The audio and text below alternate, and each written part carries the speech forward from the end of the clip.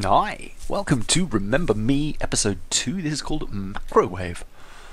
It starts off in the same way as all the others, with Nilin sitting in some weird cyber space, virtual, I don't know what it is.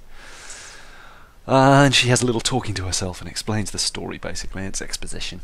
You know, it kind of works. I also saw that Borderlands 2 Tiny Tina's Dungeon Crawl, or whatever it's called, is out, so I need to get on that quick smart. But I've got Swapper Remember Me to play. I can't seem to stop playing Heroes of Might and Magic, Duel of Champions. I picked that up a couple of days ago, and it's a free trading card game. But anyway, we start off and we are heading... I forget exactly where we're heading, I don't know.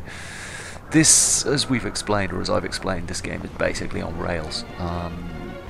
You're given an objective, but there's not actually, I mean, short of dying, there's no way you can fail. It's just very pretty corridors with the occasional dead-end side room off the side with a pickup in. No one chooses which side of the firewall to grow up on. It's not their selfishness that I condemn, sister. You know, it's nice. I think the thing that annoys me about games like this, and I think it's a Capcom thing, honestly, the style of these Japanese epics has remained unchanged really since, well, even the early DMCs, where you'd have this kind of gorgeous looking world that's very well crafted but just doesn't feel authentic. And calling anywhere in the future Neo something like Neo Paris, Neo London, Neo New York, just it doesn't make sense. They wouldn't rename a city Neo something. And what was the one in Russia? St. Petersburg was renamed, no, it wasn't renamed, it is the renaming of, I want to say Vladivostok, but I think I'm wrong. They renamed Burma Myanmar, not Neo-Burma. Do you see what I mean? It's not, people don't rename somewhere new something. Chances are they're trying to rebrand it and forget. But I digress. Here's our first fight. Or is that a second? I've been kind of ranting and not looking at the screen.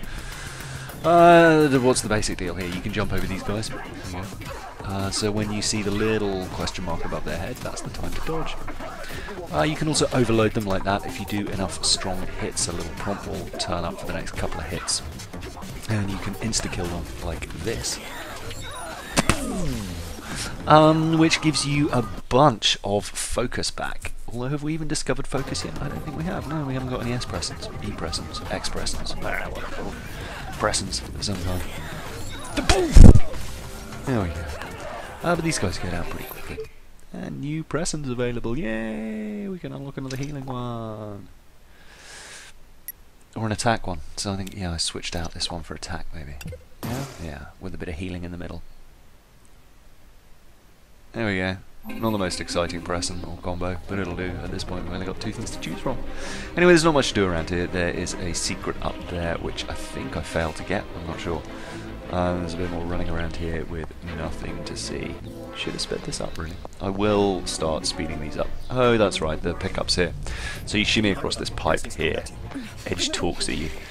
And then you drop down there and there's the sap patch. So that's the 5th sap patch I've found here, and I think it's actually the 6th or 7th in the game, but again, the collectibles will cover all of that. Collectibles videos, and I'll link that in the description. And then up here and around there, and sort of jumping over here, and we're going to line up for another fight. You may have seen the enforcers just down there in the yard. That's a funny little weird dead end that doesn't make any kind of sense whatsoever.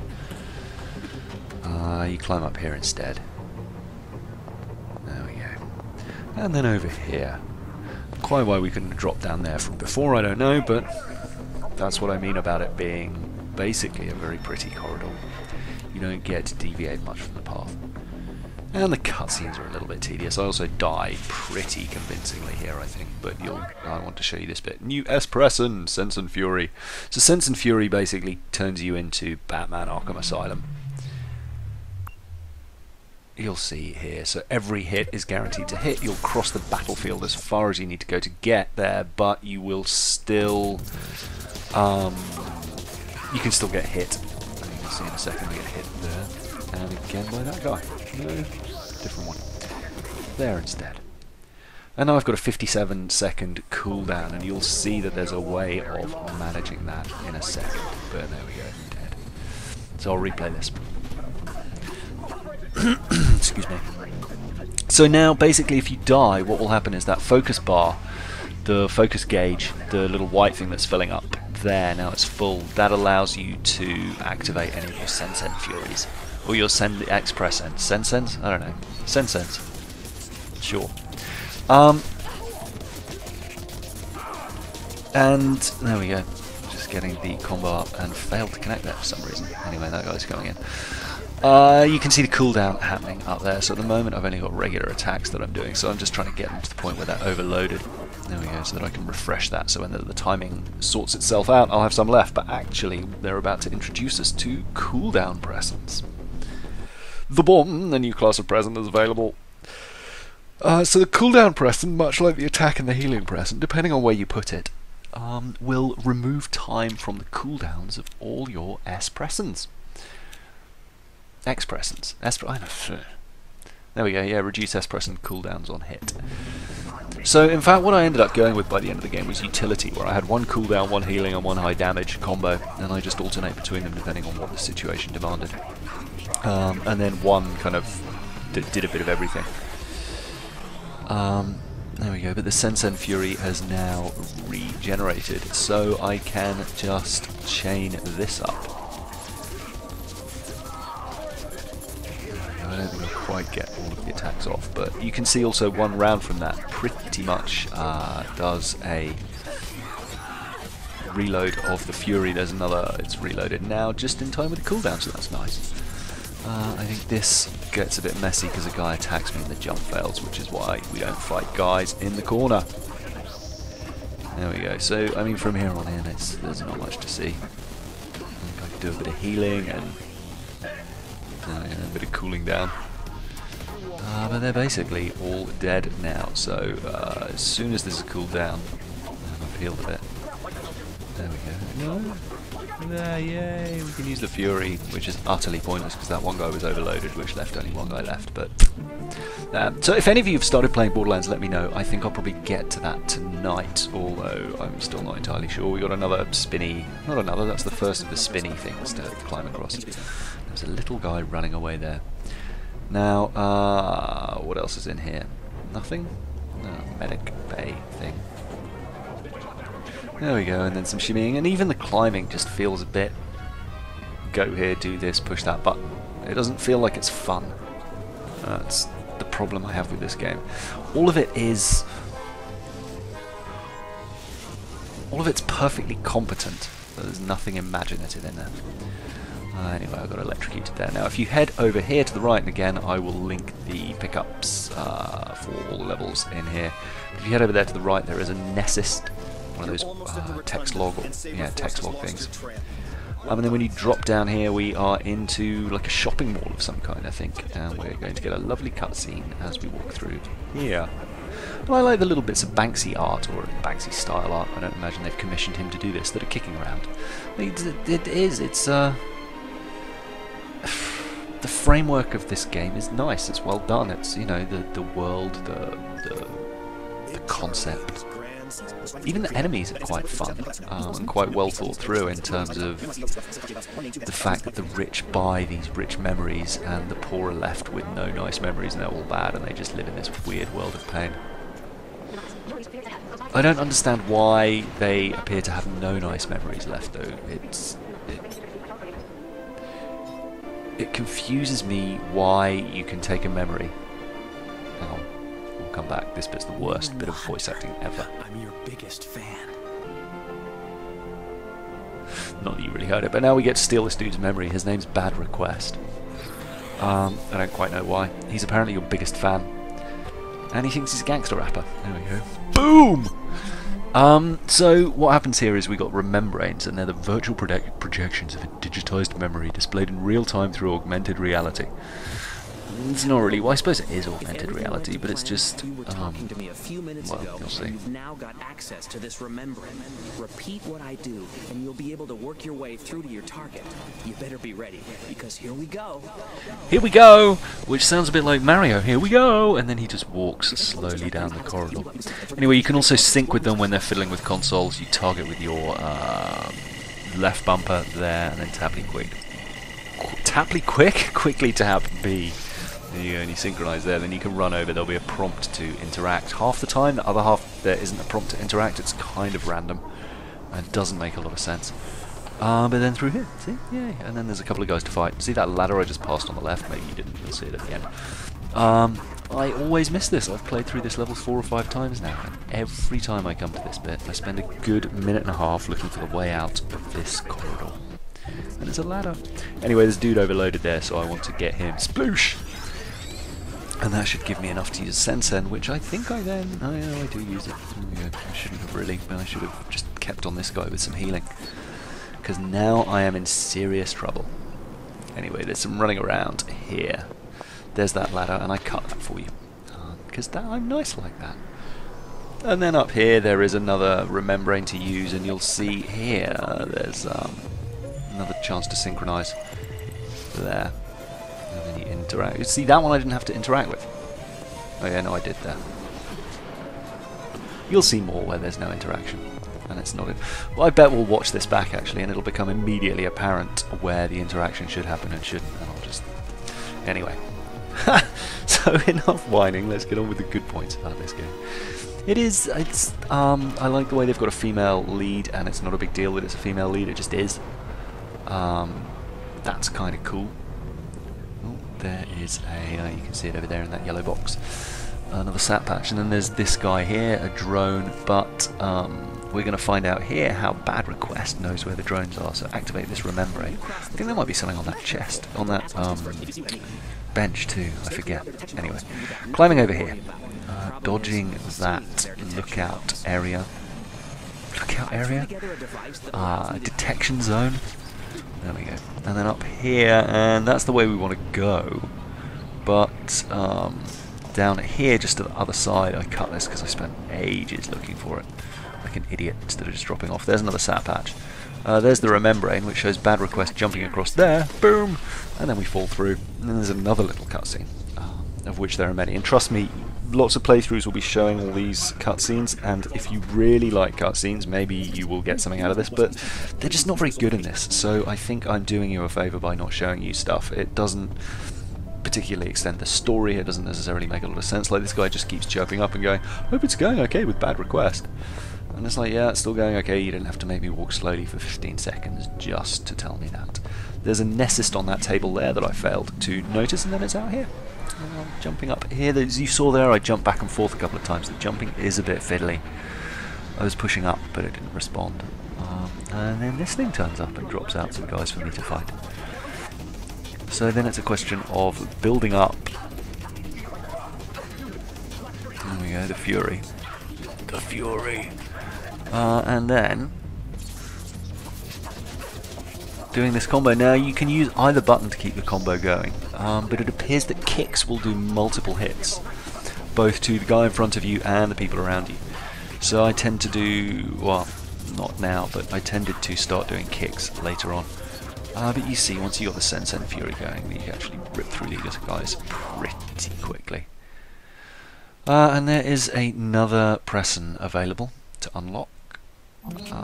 There. Or did I just reconfigure my combos? I think I just reconfigured my combos.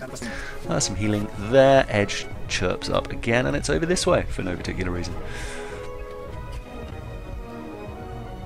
We're basically trying to break into here to steal some codes. There's another remembrane. There. And what happens if you walk in there is that you die. Once again. So instead, let's carefully follow Bad Request. And there's no real penalty for dying in this either, which is intriguing. I mean, it would suck if there were, I guess. But the checkpoints are pretty generous too, like you rarely have to go back more than a room or two. There is a pickup there, and I've cut ahead because there was a lot of running around looking for that, and you can't get it till you go through here. So activate that remembrane, activate that door, then in here, there's that remembrane there which allows you to hack that terminal. Activating that terminal shuts this shutter, so that you're now able to run past that bot outside. But in the meantime, there's the remembrane. Down the stairs here to the right of that panel is the sat patch that was in the little visible thing. At the back here, I didn't actually make it that far as a Nesist. I didn't realise you could go through there. There we go, and then jump across here. Pew! There it is behind there. And then across there. There we go. So we followed Bad Request's directions, and now it's just a question of climbing up some stuff and having a bit of a fight here. Climbing up some stuff to steal the memory of some chick to get the codes to some door.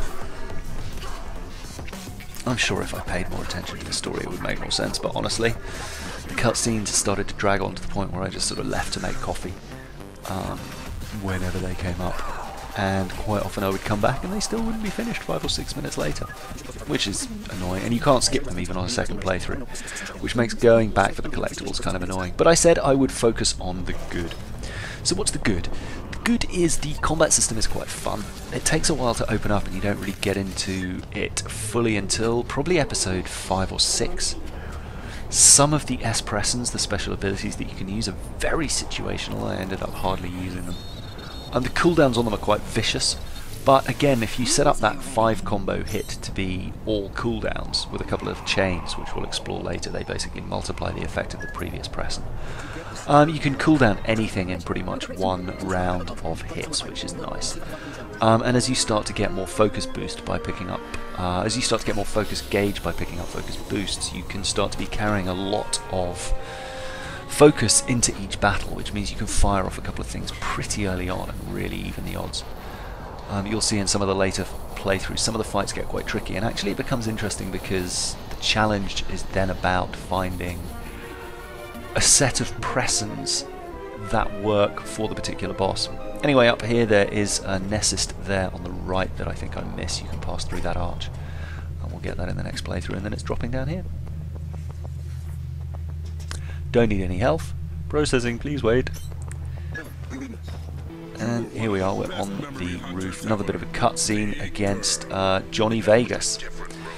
So he is trying to stop us getting there. No, not Johnny Vegas, Johnny Christmas, Christmas Kid, I don't know, Kid Christmas, whatever his name is. So he is a memory hunter, and he seems to run his own televised show for no particular reason. He's very popular with people, except he's not really. He's kind of a douche. And there's a really protracted, annoying cutscene where it basically hits every stereotype you can imagine, and doesn't make a lot of sense. So he starts off by going, "Nilin, you always pick the wrong side." And then she goes, "Do I know you?" And then later on goes, "Oh, you always talk too much." As if she's suddenly remembered him, I don't know why. Anyway, he's got this charge attack. So when he charges, he gets stunned afterwards. You can get a couple of hits in like that and slowly build up that fury. There we go. Once you've hit him a few times, he will then do an attack which you have to dodge. Time will slow down a little bit so you get out of the way. But I got my fury up and took his health bar down the first chunk. It's broken into 3 and it checkpoints after each one, I think. Actually didn't do too badly on this fight.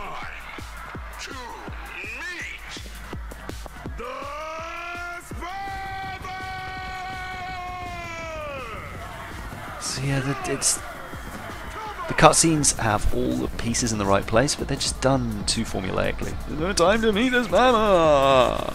It's like, okay, great. What is the spammer? The spammer's a gun which appears to shoot memories. It's not entirely clear. But like the, I forget what they're called, drifters, dweeders, dreamers, dwebbers, whatever those guys that pull power from the leapers are called. I'll call them drifters. You see here, you can get a couple of hits on him. You've got to be quick though. But now another attack will come in that you've got to dodge. And then if you get... There we go, he's gone away again. Now I can get another attack on. There. And now, hopefully, we'll get his health down. You can see the kicks there are doing 2 hits.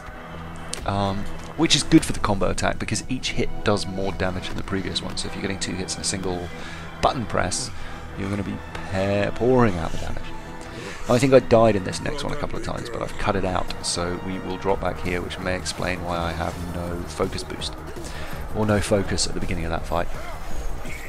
So now he also drops mines, as well as firing the spammer, but you can basically run around until he gets bored of doing the spammer. You can hit him a few times, which, once you've hit him a few times, he'll start to be more prone to charging as well. Now the thing about the mines is, there we go, there's only one there. They'll explode and knock you down. There's not much happening here, I just lose a bit of health until I get this back. Here, And then we can go to town on him once or twice. Oh, I lost the combo there, that was unfortunate. You see there again the 6, 7, 8, 9. But there's a mine. When you run into that, that'll explode. You just need to dodge out of the way, so it's not too bad. But when there's lots of them around, it can become a problem. So you really want to detonate them the moment they appear. And it's not too bad. Again, if he's shooting at you with the spammer, you can just dodge out of the way. And then another Fury, which will break through his attack. There we go, so he won't be able to shield it. And that should get his health down low enough to bring up the Terminate QuickTime event. There we go. So now I just run in, close in, and it's a question of... There we go, pushing the buttons. And my reaction times are very slow.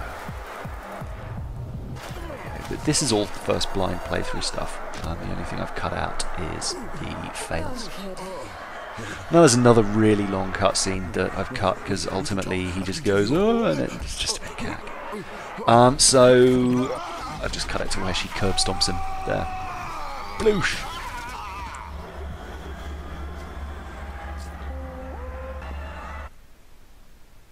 So I cut Edge talking too, but we got the spammer, which was nice. So now the spammer lets us shoot stuff in the sky, like that. And it will also force guys who charge to charge you, which is another neat trick. So you can stand by a door, pop them with the spammer, and they'll dive away, but it's on a cooldown. So you shoot it, and this bar winds down, but it comes back with time. But basically what it means is, despite it being called the spammer, you can't actually just spam it, because it's time critical. Anyway, that's Nilin and episode 2 Macrowave. I will see you in the next video. There on the left, episode 1, which was called what, Low Life, Low Tech. Episode 4, I forget the name, but I'll put it in the description. I hope you enjoyed it. I'll see you in the next one. Oh, it's not, it's going to be 3. This was episode 2. Episode 1 is on the left, episode 3 is on the right. See you later. Bye.